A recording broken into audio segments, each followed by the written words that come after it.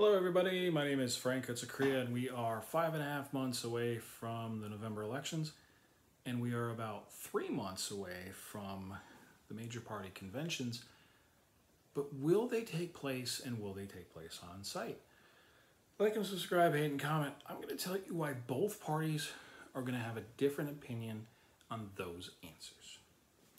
So let's start with why we are here. We know it's the global pandemic that's out there. States are opening up slowly, not as quickly as some of us would want.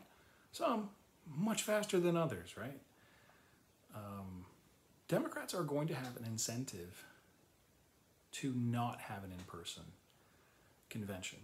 And it is partially to bring up the fact that the handling of this crisis has been anything but awesome, and they want to blame it on the president. The best way to do that is to say that you really can't get together and do a convention in Milwaukee in time to adequately protect the delegates and alternates and the press and the nominee and the nominee's vice presidential nominee adequately and safely. That's all garbage.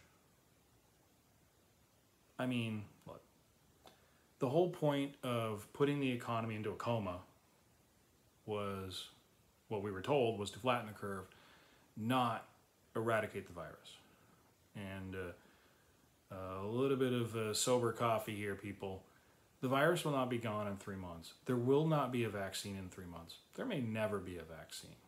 We don't have a vaccine for Zika. We don't have a vaccine for MERS. SARS dissipated. We didn't get a vaccine for it. Spanish flu, Hong Kong flu, norovirus, Black Plague. We don't have a vaccine for it. We don't have a vaccine for AIDS. Why do you think we're going to get a vaccine for COVID-19?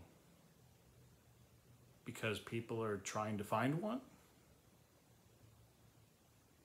We got a vaccine for smallpox because some farmers figured out that farmers don't get smallpox. We have a vaccine for polio because Jonas Salk discovered it by accident. We are not going to get a vaccine for COVID-19 by the election. Nowhere are we going to get it by these conventions. But new cases are dropping every day. And, but there's a tremendous expense trying to put together these conventions. And we already know who the nominee is. It's Joe Biden. We already know who the vice presidential nominee is. He doesn't know who it is yet, but whoever it is going to be picking. They're not going to be a formal vote. Okay, this isn't 1972. Okay, there's no formal vote that's going to happen. Other than yes, we agree with your point. So what's the point of having these conventions, right? It's a big rah, rah, rah. Well, these are all television events. Really, it's only the last 2 hours of the night anyways. They'll have Joe Biden go to Miller Field, maybe, or Miller Park, I don't know what they call it in Milwaukee, with a handful of people, talk about how President Trump screwed up. And then on the other foot, a week later, in Charlotte, the Republicans will have an incentive to have all of their delegates and alternates show up, even if it's too expensive, even if it makes no economic sense, even if Donald Trump's going to be the nominee and Mike Pence is going to be the vice presidential nominee. Because for them, it's going to be about showing strength.